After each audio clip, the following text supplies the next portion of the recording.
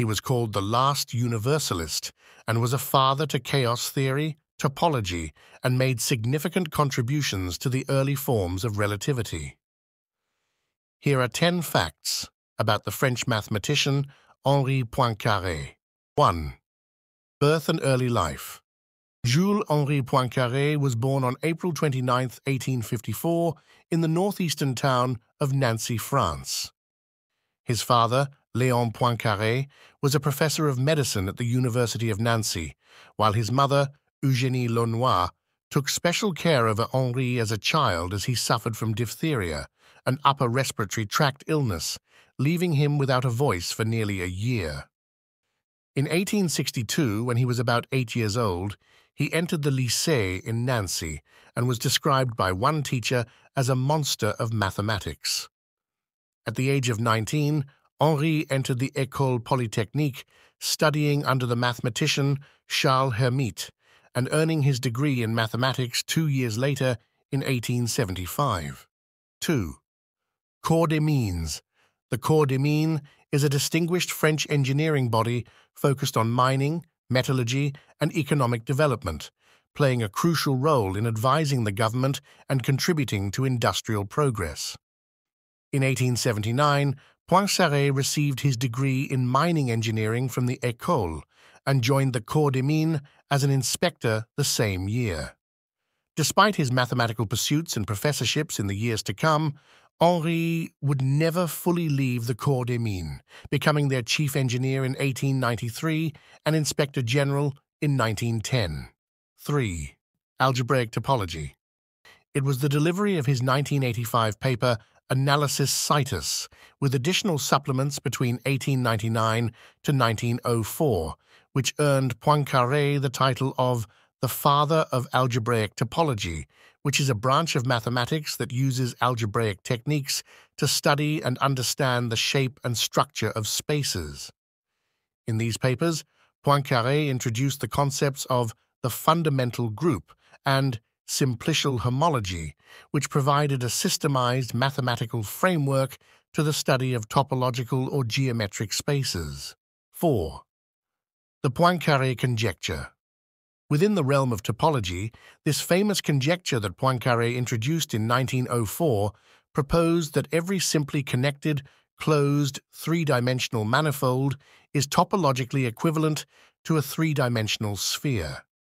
Despite its significance, the proof eluded mathematicians throughout the rest of the 20th century. Proving the Poincare conjecture would prove to take a long time, due to the intricate nature of the problem and the development of the mathematical tools needed to address it. It would be just shy of 100 years when, in 2003, Russian mathematician Grigory Perelman, relying on Richard Hamilton's theory of Ricci flow, finally provided a proof to the conjecture. 5. Chaos theory. In 1889, King Oscar II of Sweden announced a competition for his 60th birthday, one of the problems being the question of whether or not the solar system was stable. Poincaré chose for the solving of the three-body problem, which was a long-standing challenge dating back to Newton, in the understanding of the motion of three interacting celestial bodies under gravitational forces. Poincaré's first submission actually had an error in the calculation, and a month later he submitted a corrected version. As fate would have it, he then discovered that the gravitational three-body problem did not always have predictable, stable solutions. Poincaré observed that even small changes in initial conditions could lead to vastly different outcomes, making long-term predictions challenging. Poincaré recognized the sensitive dependence on initial conditions, a key characteristic of chaotic systems, marking the early seeds of chaos theory. 6. Family. While he was a junior lecturer at the University of Caen in Normandy, Henri met Louise Poulain d'Andessy, and the two would marry on the 20th of April in 1881. In the span of 6 years, from 1887 to 1893, Henri and Louise would have 3 daughters and a son, Jeanne, Yvonne, Henriette, and Léon. It is also worth noting that Henri's first cousin was a certain Raymond Poincaré, who served as the President of France between 1913 and 1920, and also 3 times as France's Prime Minister. 7. His Psyche. A French psychologist by the name of Edouard Toulouse took an interest into the mind of Poincaré and published a book in 1910 about his conversations and exams with Poincaré from 1897. Toulouse said that Poincaré's thought process was spontaneous, little conscious, more like dreaming than rational, seeming most suited to works of pure imagination, and that when writing, Poincaré does not make an overall plan when he writes a paper. He will normally start without knowing where it will end. Starting is usually easy, then the work seems to lead him on without him making a willful effort. Toulouse also mentioned of Poincaré of being in general fairly clumsy and lacking greatly in artistic ability, yet also having the gift of being ambidextrous with very high visualization skills. 8. Relativity.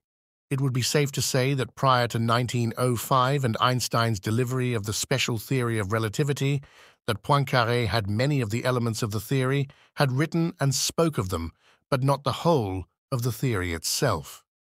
In his 1904 lecture in St. Louis, Missouri, Poincaré spoke this of relativity, saying, "The principle of relativity, according to which the laws of physical phenomena must be the same for a stationary observer as for one carried along in a uniform motion of translation, so that we have no means, and can have none, of determining whether or not we are being carried along in such a motion." From the same lecture of 1904, Poincaré gives a thought experiment speaking of relativity. Here is an excerpt.